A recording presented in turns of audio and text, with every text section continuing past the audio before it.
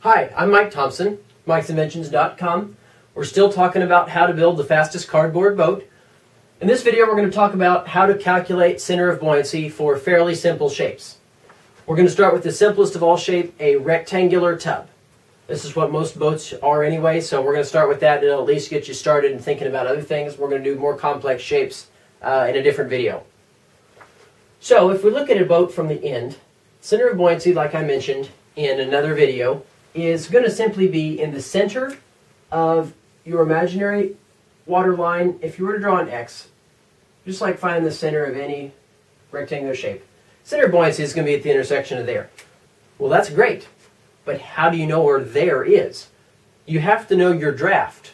Draft is the distance from the bottom of the keel to the water line. Draft varies with the weight. The dimensions of your boat at this point are fixed. You know what the area is, you know what the height is, so you know what its maximum displacement should be. But draft is going to vary. And so with a prism, luckily, your center of buoyancy is going to be exactly half your draft, assuming you have a totally symmetric boat. If you look at it from the side, if it looks like this, then center of buoyancy is also going to be in the center right here too, so you're good.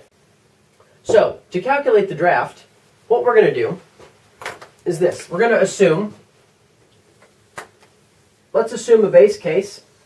Let's say you had a 4x8 sheet of plywood. We'll say plywood. Actually, the cardboard that I use comes in 4x8 sheets too, so we're going to go ahead and assume that. So you have 4 feet by 8 feet. Obviously, your surface area there is 32 square feet. We're going to go ahead and assume that it has sufficient height, because this is part of the great calculation here, is to figure out how tall you need to build your boat at a bare minimum so that you have enough freeboard. Freeboard is the distance from the top of your deck to the water line. And that's an important safety factor. So, to make sure that we have enough freeboard, we need to first calculate what our draft is going to be under normal conditions, and then we can add a little bit, whatever we feel like, beyond that to make sure that, waves and stuff don't come crashing over. So, if we have 32 square feet, going back to the example I provided earlier of 150 pounds, we can calculate real quickly what our draft should be. We know that water, fresh water in this case, is 62.4 pounds. We're going to call it 63 pounds per cubic foot. So we know this, we simply divide that out. And remember, it was 2.4 cubic feet. 2.4.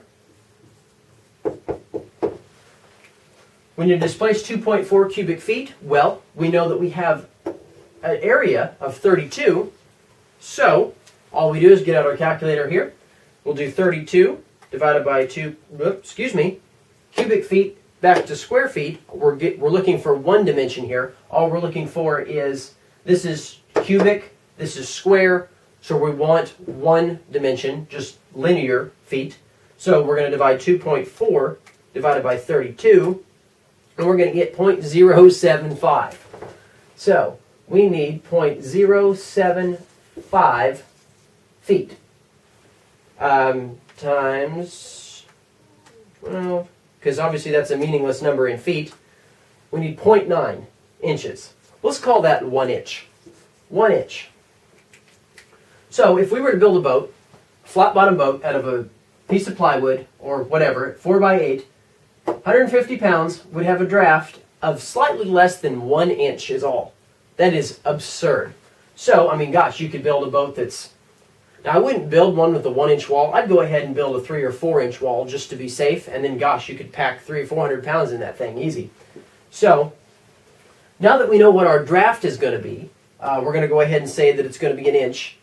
We know exactly then where our center of buoyancy is. In our example, if this is the thing right here, that's going to be 8. That's 4 looking from the end. Center of buoyancy is, my goodness, it's only a ½ inch off the keel. So, that's how we do center of buoyancy for simple shapes like that. What's great about this is center of buoyancy is really no different than a centroid problem. The centroid, remember, is just the center of where all the stuff can be considered to be concentrated. And it's just like center of gravity. We find the simple shapes, and I'll show you here, I guess, how we're going to find centroids. So in case you don't know how to do that, I'll show you how we're going to do that, because we're going to need it for this stuff extensively. But hope this gets you started. I'm going to go ahead now. We're going to do a separate video, or maybe just tack on to the end of this one. We're going to do slightly more complicated shapes. Thanks for watching. I really appreciate it.